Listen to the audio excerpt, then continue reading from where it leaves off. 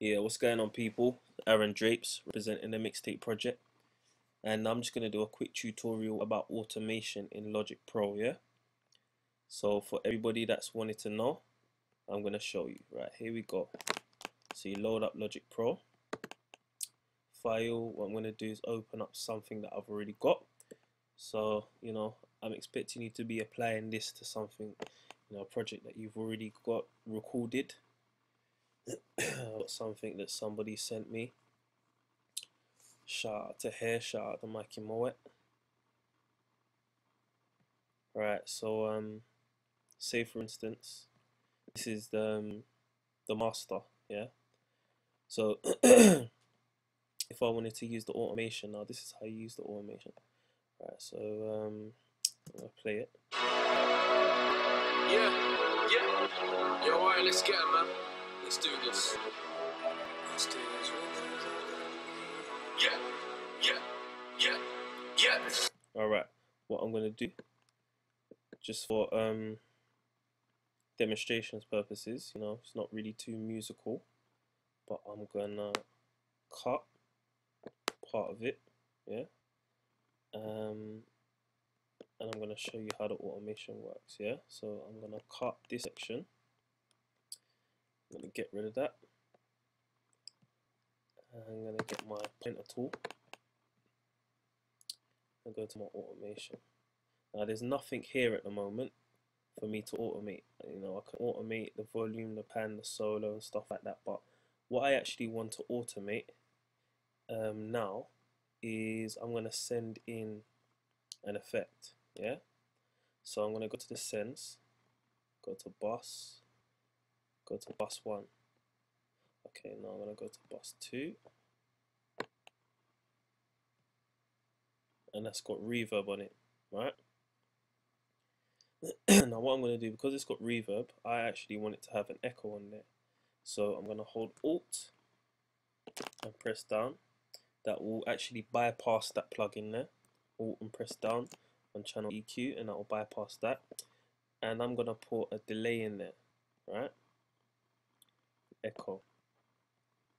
Now the send allows me to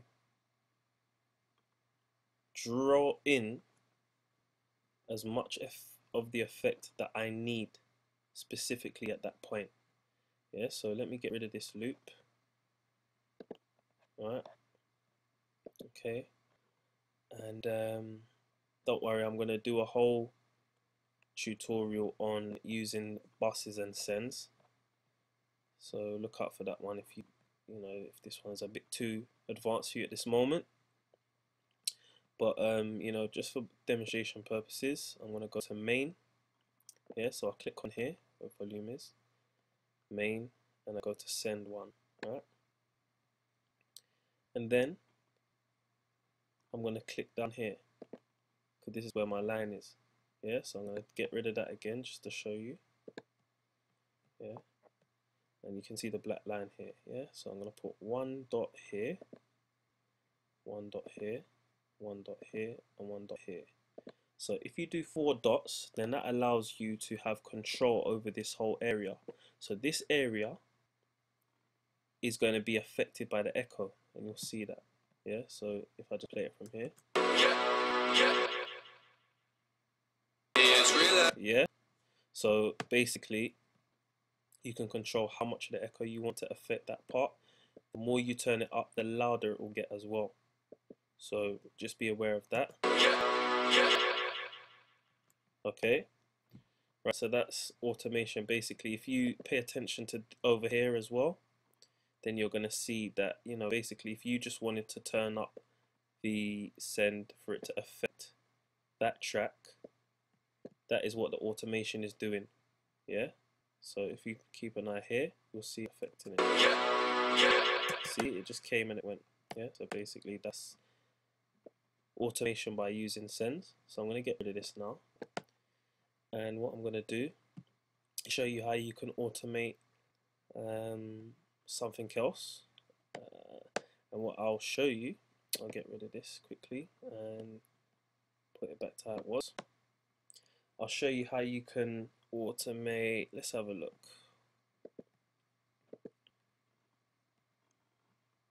So what I'm going to do is show you how you can automate the EQ, right? So say for instance, just before the drop, you want to take out some of the frequencies, right? And you want to give it like a filter effect. So I'm going to draw it back.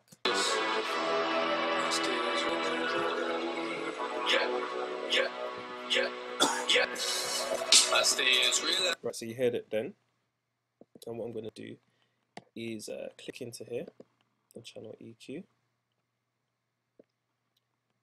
So if you didn't have a channel EQ on there, I'll just reset the strip by holding down the setting, reset channel strip, and then if you just double click in the EQ, it will just come up. Okay, now in order to do the automation that I'm saying now, you're gonna have to click on this last one, which operates down at the bottom end of the frequency band, and just move this up, yeah, all the way.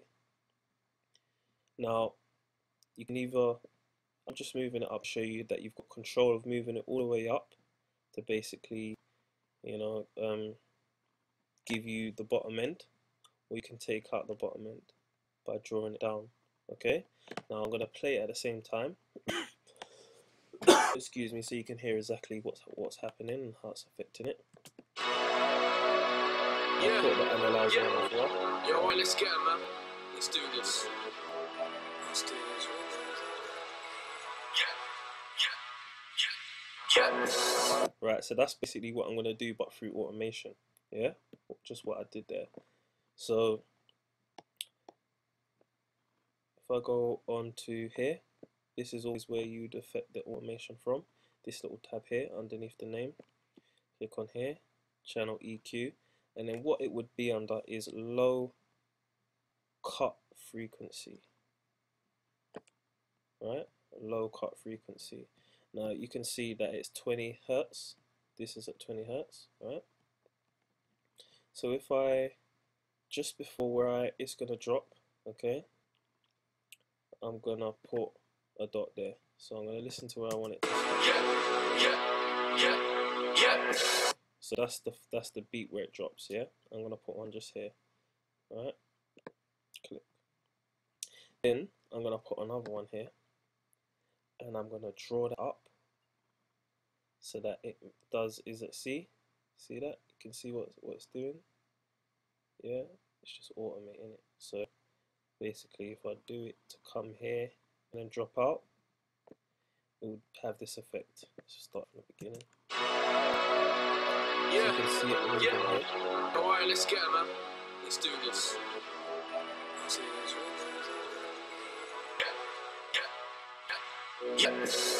That's it. Yeah. So basically that's automation for you, and you can basically automate nearly anything in Logic Pro, which is what I love about it. I do love the automation of other programs such as FL Studio. That's a different kettle of fish, but with regards to Logic Pro, you know, you can automate nearly anything. So yeah, that's automating the low cut. You can also automate the high cut, obviously. So you know, I'll go into first of all, you need to activate it if it's not activated. That's the high side of it, right? And then you need to push that up. So it's basically nothing there, right? On the bottom end, there'll be a little bit here where, you know, you can't affect it anymore. Yeah, unless you click on that little, there's a little dot here, right? Here, unless you use that, you can get rid of all of it. Yeah, but there still might be a little bit here. But don't worry about that because, you know, it's hardly noticeable. Alright, so as I said, I'm going to show you how to automate the high side of it. So you click onto that bit again, channel EQ, and you'll go to high cut frequency because it's the other side. And that's going to be up here, obviously, because that's, you know, 20,000 Hertz, which is up here. Okay, so what I'll do is do another dot, another 2 dots, right? Because I'm going to create a shape. And obviously you have to remember to do the 2 dots, because if you don't and you just raise it, it's going to affect the whole of the rest of the song. So that's why it's important to do another dot just before the point where you want it to stop, so you've got control over it. Okay, So I'm going to do it like that, and it's kind of like an opposing filter that's going to happen. So if I press enter, then the cursor will go right back to the beginning. That's another good thing. And then press spacebar. It's good to get used to the shortcuts. Yeah, You can see it there.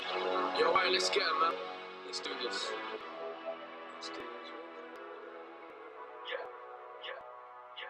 Yeah. Yeah, so basically that's just, you know, just a little tutorial on basically using automation in Logic Pro. And as I said, this can be applied to many different ways. I've showed you how you can use it as a send, you know, automating sends and buses and stuff, and you can also use it with the high cut frequency and the low cut frequency on the channel EQ. There's other things that you can use it on. If you want to know anything more, inbox me or leave a comment, you know, on anything specific that you want to know in regards to automation if I haven't explained everything. As I said, I'm going to go through and I'm going to show you how to do the, you know, sends and buses and stuff like that. But I'm going to do that in a different tutorial, so stay locked. Also, remember, I'm going to actually make available some settings that you can actually download, so keep an eye out for that. Yeah, Aaron Drapes Mixtape Project signing up.